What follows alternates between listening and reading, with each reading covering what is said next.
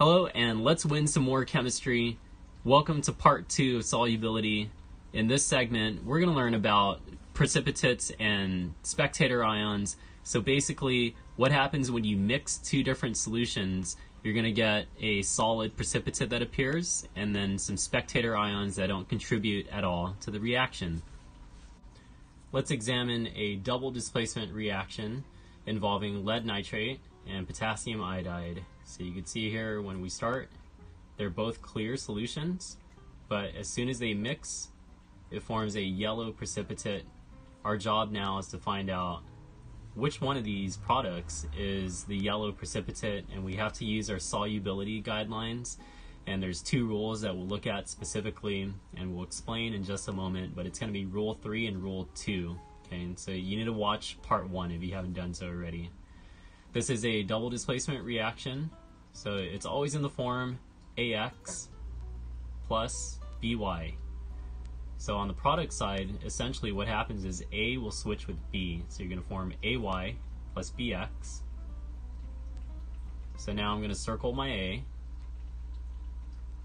and we're going to circle Y. So on the product side, you're going to form lead iodide.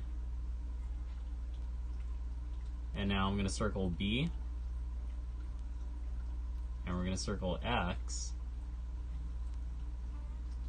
and this forms potassium nitrate. So of those two products, which one was my precipitate? We're going to find out. So lead iodide, and we're going to look at our notes too. Lead iodide is our solid precipitate. So S stands for solid, which means it's insoluble. Okay. And by Rule 3, we know that it's the insoluble product. It won't dissolve in water. And potassium nitrate is aqueous. It dissolves in water by Rule 2. So let's look at a drawing. So the yellow pigment, the yellow precipitate that formed, was lead iodide. Okay, and I know that it's the yellow precipitate. It's got to be the solid, because according to Rule 3, it says all binary compounds of 7A elements are soluble except those of silver, mercury, and guess what? Lead. So we found our rule. It's the closest match. Okay, next up is potassium nitrate. And by Rule 2, it says these are all common acetates and nitrates are soluble, so this will dissolve in water. And when it dissolves in water, it's called a spectator ion, because it kind of just watches the reaction. It doesn't contribute to making the solid. That's where the name comes from. So here's our second reaction. We're going to look at magnesium sulfate and sodium hydroxide. And when we combine these two, it forms this bluish, white, cloudy precipitate. And that precipitate happens to be magnesium hydroxide. And we're going to find some rules on our guidelines to determine which one was the precipitate, okay? Or to confirm that magnesium hydroxide was the precipitate. So it's in the form, again, AX plus BY.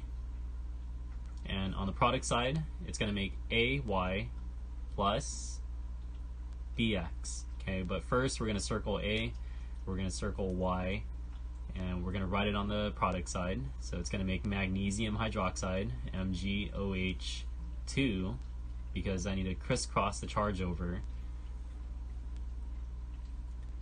And we're going to add this to compound BX. So now we're going to circle B, and we're going to circle X. Okay, and we're going to form, it looks like sodium sulfate. So remember to cross the charge, Na2, SO4. Make sure you balance your charge, or you balance your equation. Okay, now magnesium hydroxide is our solid. That's our precipitate, and this is by Rule 5. Sodium sulfate is aqueous. These are the spectator ions by Rule 4. Let's look at them in depth. We're going to draw a picture again. So this is magnesium hydroxide, and it says by Rule 5, carbonates, hydroxides, oxides, sulfides, and phosphates are insoluble. We found our rule because it mentioned hydroxide. And now for sodium sulfate, all sulfates are soluble except barium, strontium, calcium, silver, and mercury. So these have to be the spectator ions. Thanks for tuning in, and we'll talk to you guys some more on the next edition of Win Chemistry.